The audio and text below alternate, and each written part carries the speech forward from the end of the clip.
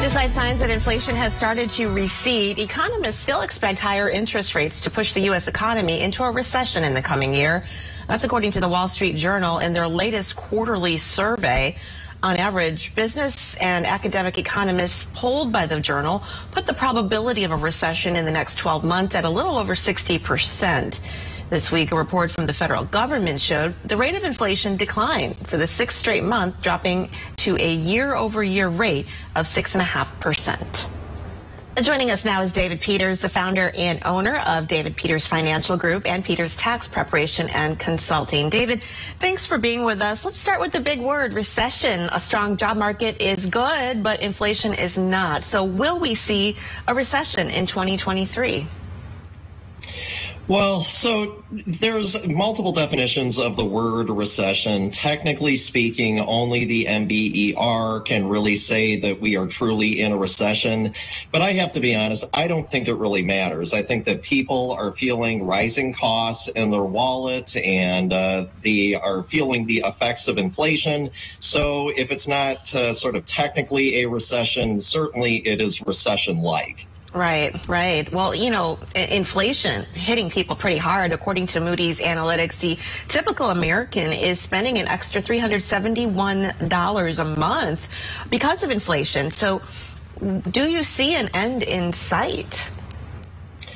I think that there is an end in sight. I just don't think it's maybe going to happen as fast as we would like it to. I mean, I think that you do see some signs that inflation is slowing, but it is still really high. And right now it is outpacing wage growth. And when you have that happen, that means that people feel it in their wallets even more. Their dollar just doesn't stretch as far.